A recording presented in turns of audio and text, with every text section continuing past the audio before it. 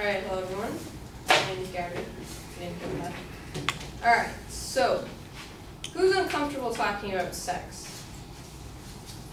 A couple blank faces. Alright, consider this.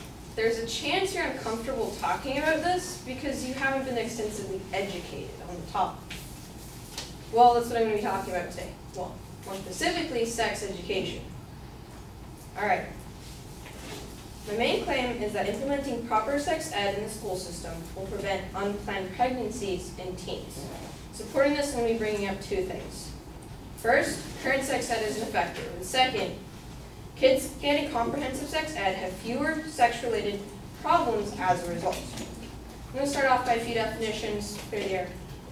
Proper sex ed, when I say that, I mean otherwise known as comprehensive. We'll get to that in a little bit. It's more than just abstinence-only based education, and I'll define this a little bit more later on. You're going to be hearing the word TPP programming a couple times. That's just referring to teen pregnancy prevention programming.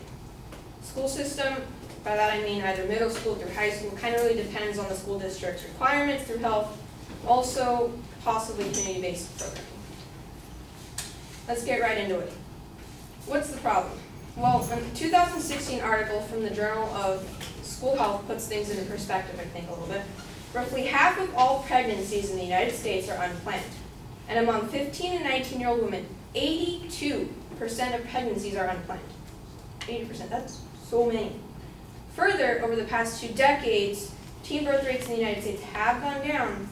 However, they do remain higher than most developed countries. Now, this isn't like states, this is countries throughout the entire world. So why is this a problem? A study led by doctors from the Division of Reproductive Health and the National Center for Chronic Disease Prevention and Health Promotion states a particular concern are births to younger teens, 15 to 17 years old, who are at greatest risk for poor medical, social, and economic outcomes. So these kids who are having children at a young age, while they're still children themselves, are less likely to be successful later on in life. How do we prevent this from happening? Well, education. However, that's not so simple. Again, from the same Journal of School Health, sexuality education is a controversial topic, and the social and political climate on this can often impede availability of programming. So let's get into my second claim. Current sex ed is ineffective. Another 2015 study published by the Journal of School Health states about 1/3 of school districts in the United States do not teach contraceptive use, and U.S. teachers are less likely to report that their school includes teen pregnancy prevention, TPP, programming that teaches about birth control methods. Another one from the Morbidity and Mortality Weekly Report. This is a study led by multiple doctors, both on the scholarly and the medical level. About 1 in 4 female teens aged 15 through 17 years old have ever had sex. Among those who have, about 8 in 10 had not received any formal education before the first time they had sex. I'll repeat that. Among those teenage girls who have had sex, 8 in 10 have not received any education whatsoever before the first time they did.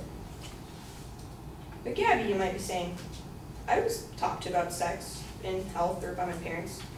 So let's talk about what's going on in the world of sex education. An original article from the Journal of Adolescent Health explained, formal sex education programs aimed at reducing risks of teenage pregnancy and STD acquisition generally promote one of 2 messages regarding sexual activity. The first one is abstinence-only messages. The second is comprehensive sex education. The first one is not effective. So, this first article, actually the same article that I just mentioned, it states that systematic review suggests that effects of abstinence-only programming on sexual risk behavior have been minimal. So what's this all saying? Abstinence-only sex education is not effective. So what then, if what's being taught is ineffective, what's effective? Kids getting comprehensive sex ed have fewer sex-related problems as a result. So according to a 2016 article from the Journal of Public Health, the first one I mentioned at the beginning of the speech, when implemented in fidelity, comprehensive, evidence-based teen pregnancy prevention, TPP programs, have been shown to be an effective means of reducing risky behaviors associated with teen pregnancy in a variety of settings and populations. And you know what? It does work.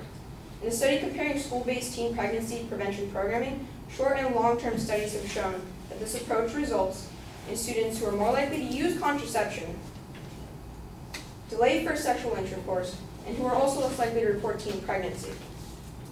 This, comprehensive-based sex education is actually recommended in lieu of abstinence only. Megan Komlasi, she's a political scientist in the health program at the National Conference of State Legislators, noted, California once had one of the highest teen rates in the nation. In 1991, 71 out of 1,000 girls between the ages of 15 and 19 gave birth. Today, in March 2014, that number is down to 27. So why does this all matter? Well, it proves that comprehensive sex ed works. So we've seen that abstinence-only sex ed, which is what's mostly being taught, is ineffective. And we've seen that comprehensive sex ed works by lowering the risk of pregnancy in adolescents who receive type of education, and has notable widespread effects as seen in lower rates California. So without further ado, implementing proper sex ed in the school system will prevent unplanned pregnancies in teens. Thanks.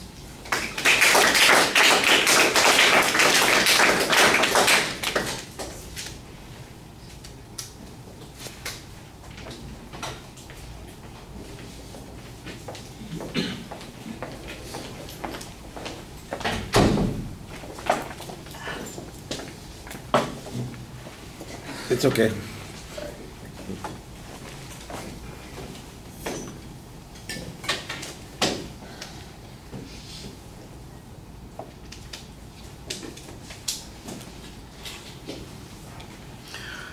All right, the proposition's clearly identified. You do have a preview. I thought it was a little bit strange that you don't really use that preview in the secondary points clearly to organize the structure. I mean, I heard some references to the ideas there, but in the body of the speech, it seems like you're more concerned with the data rather than the inferences that we're going to be drawing from the data. I thought you had good explanations of the concepts in several places. There are a couple of things that I think are kind of missing in making some of the links that you're arguing for. For example, at the very end, when you mentioned the California and the change in the birth rate among those girls in those particular points, I'm missing the link that says California adopted a comprehensive sex program back in the 1990s at some point, and that's what's made the difference. I just have a difference in what the teen pregnancy numbers are without any necessary reference to that TPP type program that you're talking about. I assume that that's there someplace, but it wasn't very clearly stated in the argument. I thought you did an excellent job citing